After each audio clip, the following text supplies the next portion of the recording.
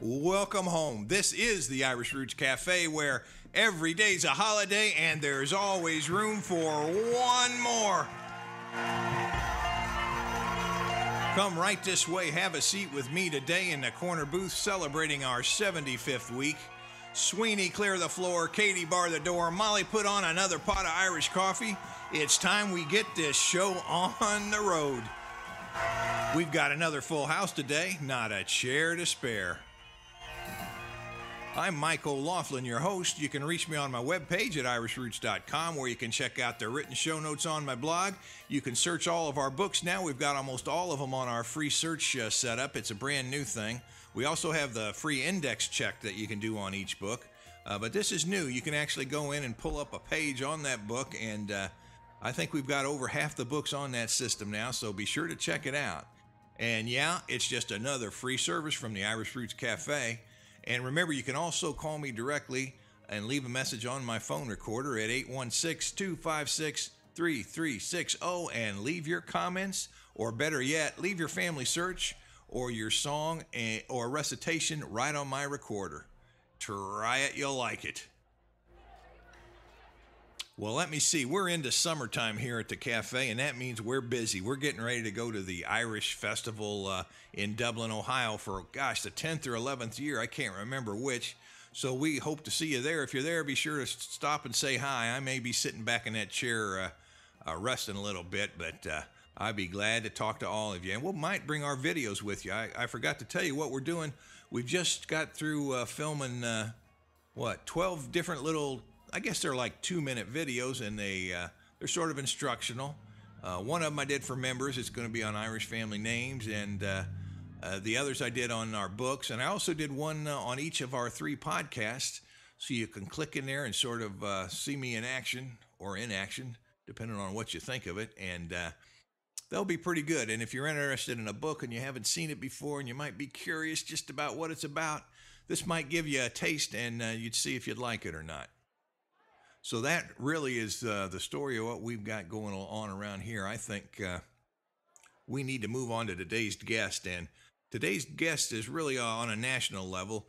If she was a local celebrity, we'd go with the Irish in America broadcast, but this is national, and Patricia Harty was one of the founders of Irish America magazine. And that's a magazine that really couldn't have made it any other time but our generation here, as we hit success and national recognition. So might consider taking a look at that magazine. She'll tell us all about it.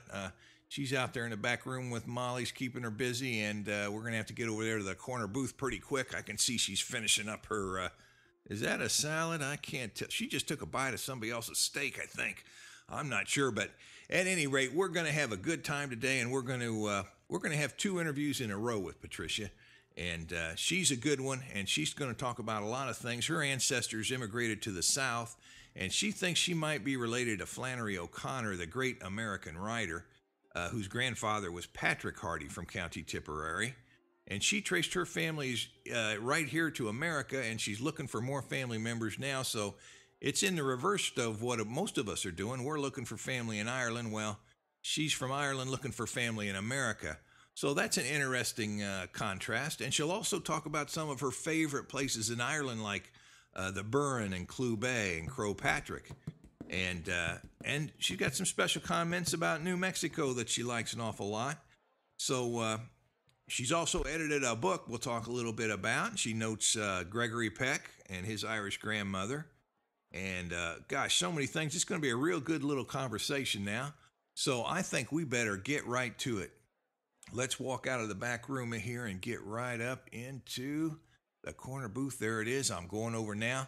Let's listen to Patricia and hear what she has to say. We're putting aside all our regular features this week so we can listen to this interview uncut and enjoy it. So let's welcome Patricia and have a seat right now. Well, we're at the Irish Roots Cafe today, and we've got a special guest. Molly was over there, I think, serving some coffee, and she came back and she said, hey, there's somebody you got to talk to. So I made a quick beeline and met with Patricia and asked her over to the corner booth here where we can sit down and talk informally. Patricia, how are you this morning? I'm very well. Thank you, Michael. Well, there's a lot of people in Irish America that have heard of the magazine Irish America and may have known of at least one book I know that you edited. Can you tell us a little bit about how you got to that position? Oh, sure. The magazine started in 1985. I met up with Neil O'Dowd in San Francisco at around 1979. I had emigrated from Ireland in the early 70s, and he had just started a newspaper out there called The Irishman. So I ended up working with Neil for a few years, and then we decided to come to New York in 1985 and start Irish America magazine. And now, which we did, and it's been going ever since. Well, and since it's still here, it's got to be going good. That's a really tough business to make it in. I know that for sure. You mentioned you came from Ireland. What are the family names in your background there? Well, my family name is Harty, and my mother was an Egan, and we have some Duggans and Murphys and Walls, and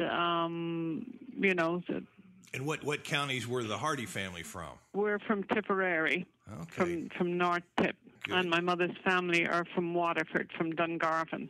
It's sort of a strange thing, isn't it, that so many new people have been moving into Ireland instead of the people from Ireland moving out as much as they have in the past? Yeah, it's interesting times in Ireland. What made me chuckle a little bit is the whole Polish immigration, which has really boosted up the whole Catholic Church again. It seems like we ran a piece last year or something called "The Faithful Departed" about the demise of I guess it was about 5 years ago. Anyway, it was talking about the demise of the Irish Church and the fact that a lot of the younger Irish weren't going to church anymore. Now you have this huge Polish influx. Who are really actually quite conservatively Catholic. As somebody said, they're like we were in the 50s. So I got a kick out of that. Well, yeah, it's like history repeating itself in reverse. Instead of Ireland going out and converting or bringing Europe to a conservative way, it's sort of the other way around. Yeah, it's interesting. Interesting times in Ireland. Boy, it sure is. Well, now, you're a perfect person to ask. When you look at the Irish American, especially people that's been here for a few generations, what differences do you see between the Irish in Ireland and the Irish American? Well, what struck me about the Irish in America, when I came out here in 1972, I spent the summer in Atlantic City, and then myself and a couple of girls from Cork, we got one of those Greyhound bus tickets, $99 for 90 days. And we went around the States. And being from Ireland, I didn't really know much about Irish America. They basically kind of told us about the famine, and they got on the coffin ships, but they never told us what happened.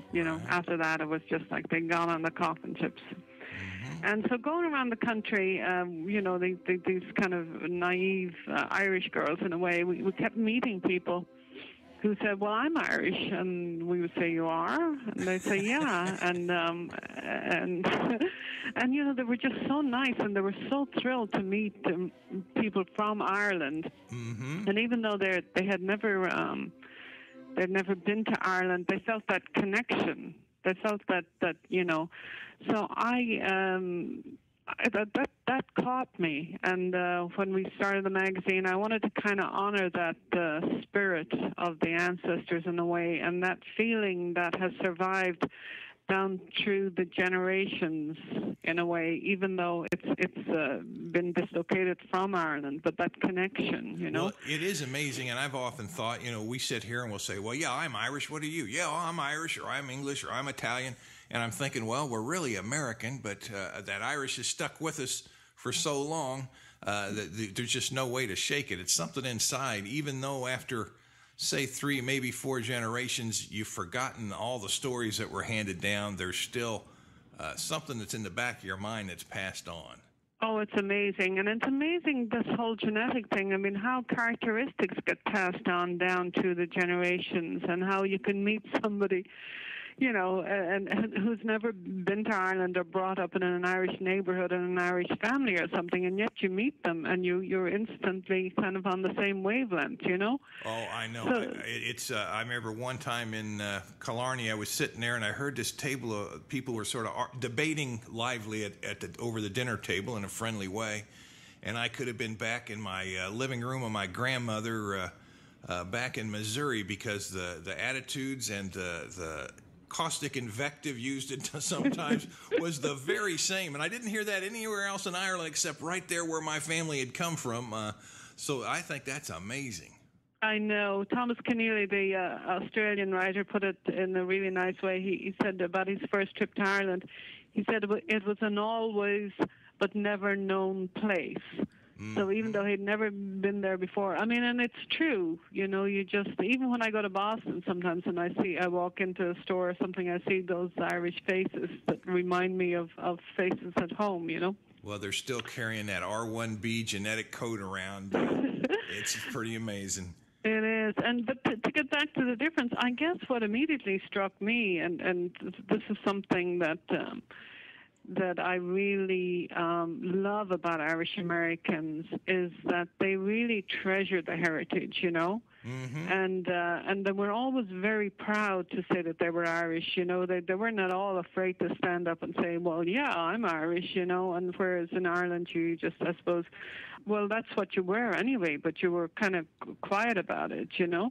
Yes. So I love this whole idea, and the fact, and I felt that they really had more of an appreciation in a way for Irish culture and music and history, and in many cases were much more knowledgeable about Ireland than people at home. So, you know, that struck me. And if you look back at our history, if you look at the John Quinns, who supported the whole Irish Renaissance with Yeats and Joyce and all of that, and you look at Irish Americans throughout the years, whether it was with the revolutions or with cultural revolutions, you know, who were there to lend that helping hand. So I don't know where I don't know where Ireland would be without Irish America, especially in terms of the peace process and, you know, just over the generations.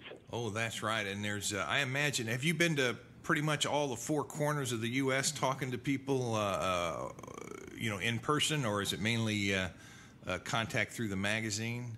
It's mainly contact through the magazine, and I've traveled extensively around the country, and I was thrilled. I spent a couple of months out in New Mexico on a writer's program, and I was just delighted to walk into a house one day and see a copy of Irish America magazine on the table, and I was like, you know, so it's wherever I go, it just amazes me that people have the magazine or know about the magazine, or just happy about the idea of the magazine when I tell them about it, you know. So yeah, it's great. And I have a lot of family in San Francisco. My mother emigrated. A lot of my family emigrated out to the States. Many of them, several of my brothers have gone back to Ireland now. But my mother lives in San Francisco, and a couple of my sisters and a couple of my brothers. So I go out there a lot. And of course, there's a big Irish contingent in San Francisco. But you're in where? You're based in Kansas. I'm in Kansas City, Missouri, right on the border there, and this broadcast goes out all over the world. We've got actually got 1,000 listeners in Australia and another 1,000 in Ireland, and the rest spread across the U.S. It's pretty amazing. I just got back from Savannah, Georgia. Due to this podcast, they heard it down there. You know, they've got 750,000 people that march in the parade on St. Patrick's Day. It's incredible, isn't it? That whole Southern Irish thing, which we're really just starting in the last couple of years to explore in the magazine. We do an event down there called the Stars of the South. So, yeah, I mean, I'm sort of doing something a little bit in reverse of maybe what the Irish Americans do when they go to Ireland, is that I'm tracing my roots over here, and one of my ancestors emigrated to the South, and I believe I'm claiming a relationship to Flannery O'Connor, the great American writer, right? Because her great-grandfather was Patrick Harty, and he was from Tipperary. And since we're a very small clan in Tipperary, in Ireland actually, but especially in Tipperary, and we're all Patricks, I'm gonna go and that's my quest is to go and find her Patrick Harty and try and see if indeed we are related. Oh, that'd be good. Yeah, that's interesting. All the stuff I hear is usually about everybody trying to get back to Ireland, or written books on it, and it is nice to hear it coming the other way. It's refreshing. Yeah, because I look at a photograph of Flannery O'Connor, and she could be one of my aunts. She just has this whole look, you know. So I love the whole Irish American story. I love finding out about like the Georgia O'Keeffes and you know, the Irish ancestor that came over. And actually, speaking of Kansas, one of the people we've interviewed for the next issue is a wonderful singer called Ashley Davis, who is from Kansas, and she's over in Ireland now, and she's doing a record with Moya Brennan of Clannad. And her whole interview talks about, 5 generations later, discovering this, like you said, this kind of lost heritage, and how much it means to her, you know, and how she feels like she's with family when she's with Irish people. So, you know. Well, I tell you, it sure got to me, because I just started out as a kid on a lark. Said, well, I think I'll go back and I'll be the first one in my family to find out where we came from. It was like there was a hand behind me, because I found both sides of the family in Kerry and Cork on the same trip through a series of crazy coincidences, and Then I started the books and the publishing, and it's just for 30 years I've had a full-time job that was really invented out of whole cloth, and it's been all based on my Irish heritage. Wow, that's just great. And I mean, I do think that the ancestral spirits are guides, you know, yes. Especially for those generations that left through hard times. I mean, what generation did your family emigrate? 1854, 1845, so right around the famine, before and after on both sides of the family. Right, and of course, you had the land rushes out there, didn't you, out in Kansas, where people got like free land? Or yeah, the biggest of it was out towards Oklahoma, where they just lined up those covered wagons and went for it, and staked their claim. Oh, it's amazing. Well, now, I mean, the whole story of Irish America is just incredible. Yes, it is. It's been written about, but it still has to be done again. One final great work, I think, now that we're getting far enough away from the original immigrations, we can take a fresh look. Well, what's your favorite, say, just being a tourist in America and living in Ireland? What's your favorite spot in America and favorite spot in Ireland? Actually, I grew up on a farm in Tipperary, and there's just a lovely corner of the farm that's mostly sort of it's just a couple of acres, and it's really kind of bogland, or it was when I was growing up. I think my brother has drained it all now, but it was just little streams and wild strawberry bushes and all of that sort of stuff, and it was called Turian, which I think probably, I always thought it was this place of Anne, some mysterious Anne, but I think it probably meant Owen, which is stream, you know, and Tour could mean, might have meant tub or well or tower. Sure. But also any place in the west of Ireland. You know, my father would always take us for drives to Clare, so we would go to the Hinch, or I loved the Burren, just walking in the Burren, that wonderful lunar landscape, or up to that in Mayo I love. It's just so empty, and you can still drive for miles and not see anybody. And right. And then you have that wonderful, I mean, anywhere around Clew Bay or Croagh or that drive from Lewisburg to Delphi. I don't know if you've done that, where they do the famine walk. It's just haunting, you know? Yes. And I did you go up Croagh? I haven't yet, but I intend to. I intend to too. I started up once, and then I saw these healthy people coming down looking exhausted, and I thought I better prepare. I also want to do Lough Derg, that whole pilgrimage island. I promised that from years ago in Ireland, if I passed my exams, I would do the pilgrimage 3 times. Mm-hmm. I haven't done it once yet, so I better get going one of these days. But, anywhere. But I love also the inland counties, I love just driving around Tipperary. Were you surrounded by Ryans in Tipperary? Yes. It seems There's so many Ryans there. They all have nicknames. There was the Plunger Ryan and the Ryan Marcus, and yeah. Yeah, that's right. That happens so often in Ireland. In local areas, they're surrounded by one surname, and sometimes they actually end up making a new name out of those nicknames. That's right. Yeah, or sometimes they refer to them as their mother's name, so it would be Annie Devlin Ryan or something like that. Yeah, that's right. It was necessary. Hey, how about America? Any favorite tourist spot that you just sort of hit and said, "Boy, this is amazing"? Oh God, I love New Mexico. I love driving around there. I mean, the skies. Believe it or not, I get this feeling in New Mexico of Ireland, just those open skies that change all the time, and everything kind of seems to shape-shift, and even those little grottos on the side of the road, or those crosses, actually, which sadly they do in Ireland as well whenever somebody's been killed, Yes. But you have that whole, I think the whole American Indian thing and the Irish thing, somehow that whole Celtic spirituality and the Native American just leaves something in the air, so you have it. But I have so many favorite spots. I love San Francisco, or up north of San Francisco, driving up to Sonoma County. I have a sister who lives up there, and it's magical. But well, thank you, Patricia. I think we're going to call it a day right now, and we'll come back and talk to you tomorrow. You're right about that being a magical place. That's what draws all the people out there, and boy, sometimes I wish it was a better-kept secret. I could move out there, and it wouldn't be so crowded, and I could actually afford some of that real estate. Wouldn't that be fun?